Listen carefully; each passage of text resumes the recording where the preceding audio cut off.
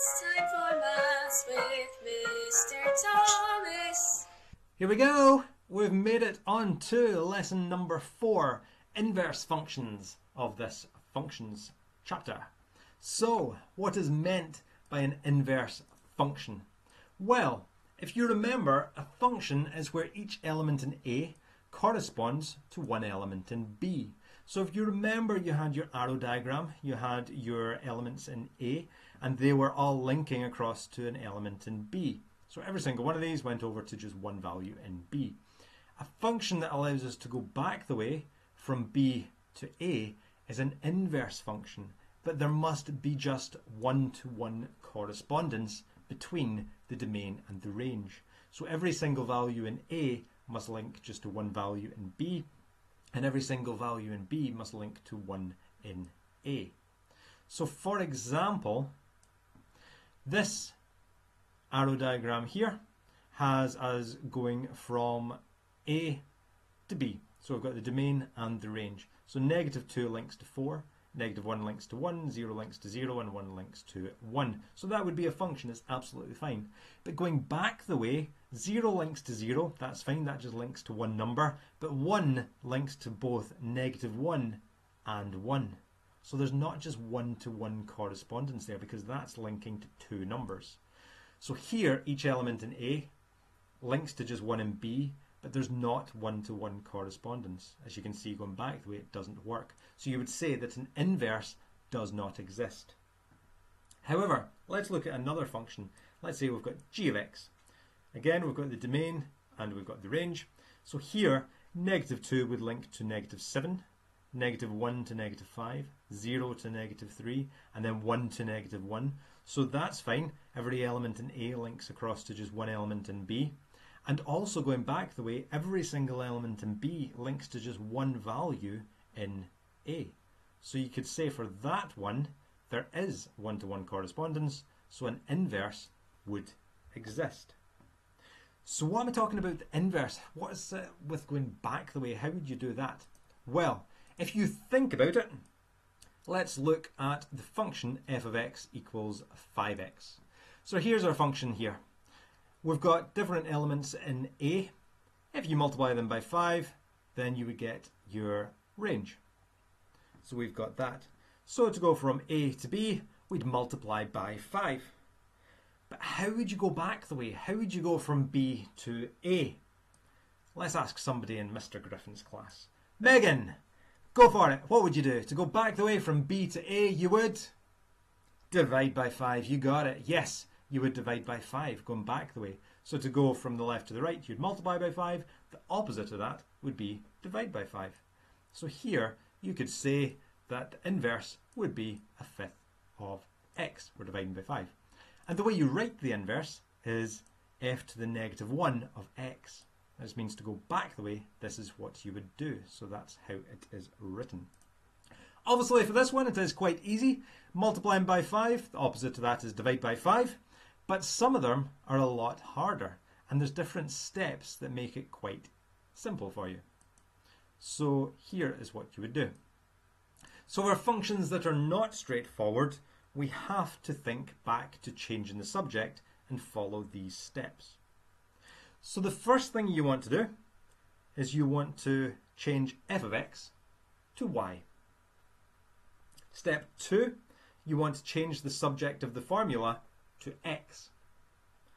And third step is you want to swap the y for x, and you want to swap the x for f to the -1 of x, the inverse. I'll show you with an example, and this should make a wee bit more sense. So, find the inverse of f of x equals 4x plus 3. Some of you may be able to do this in your head, but this is the steps that you would follow to make sure that you don't make a mistake. This is your working for it. So the first thing you want to do is you want to think, I'm swapping f of x for y. So instead of f of x equals, write y equals.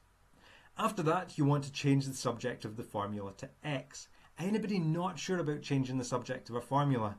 Remember, what you want to do is you're looking at this right hand side and thinking, what am I doing to x? Well, I'm timesing it by 4 and I'm adding 3. So I'm multiplying and I'm adding.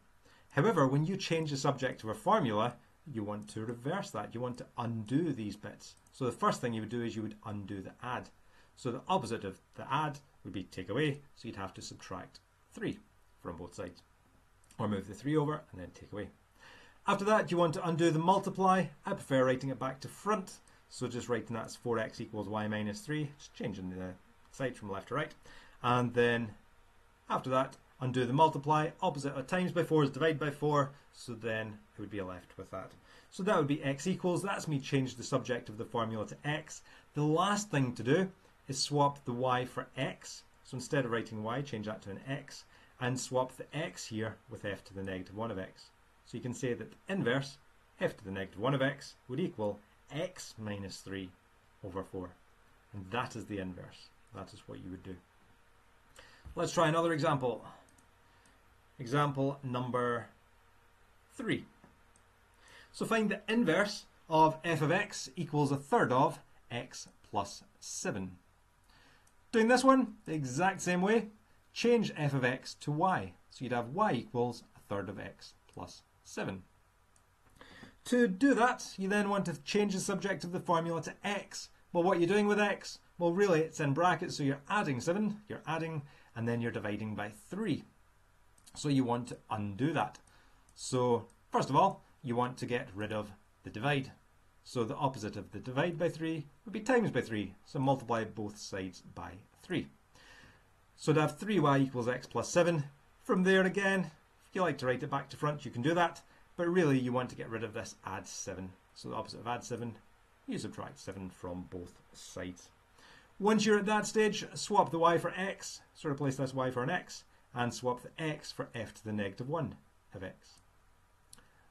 And that would give you the 3x minus 7. That would be the inverse. Let's do one final example. So example number 4. Find f of the inverse if f of x equals 5x plus 2. So an f of f to the negative 1 of x. So it sometimes looks a wee bit confusing here. But what you want to think is, right, well, I'll get rid of that. What I want to do is, I'm starting with the middle again. So I want to work out the f to the negative 1 of x of f of x. So start in the middle and think, right, well, to do that, I want the inverse of f of x. So to do that, you swap the f of x for y. So that becomes y equals 5x add 2. Then you want to change the subject of the formula to x. So subtract 2 from both sides. You would then write it back to front if you want, and then divide both sides by 5. So I'd have x equals y minus 2 over 5. Once you've done that, swap the x for f to the negative 1 of x, and swap the y for x. So that is what the inverse is going to be. Okay, so that's the inverse. But what I'm then asked to do is I'm asked to work out f of this part here, which is the inverse. So if you're starting with f of x, which is 5x add 2, you're then asked for f of f to the negative 1 of x, which you've just worked out. So you're replacing x with the inverse, which is x minus 2 over 5. So in here you replace x with the inverse, which is x minus 2 over 5. To work that out then, well, really, you multiply them by 5 and you're dividing by 5, so they would cancel out, leaving you just with x minus 2, and then that plus 2. From there, well, if you subtract 2 and you add 2, they would also cancel out, leaving you just with x. Whenever you do this, really what we're doing here is we're working at the inverse and then we're undoing it. So what we're doing is applying a function to its inverse, or vice versa, will always just give us x. Really, because the function and its inverse will cancel each other out. So if you work out f to the negative 1 of f of x, you'll just get x. Or if you work out f of f to the negative 1 of x, again you just get back to x. So really these are just cancelling each other out. You're starting with some input, you're applying something to it, and then you're undoing that with the inverse. So you're just getting back to the input, you're x. Okay, so you need to look out for that. Give these questions a shot, working out the inverse, see how it goes. Any problems, let me know. Have fun, good luck, enjoy.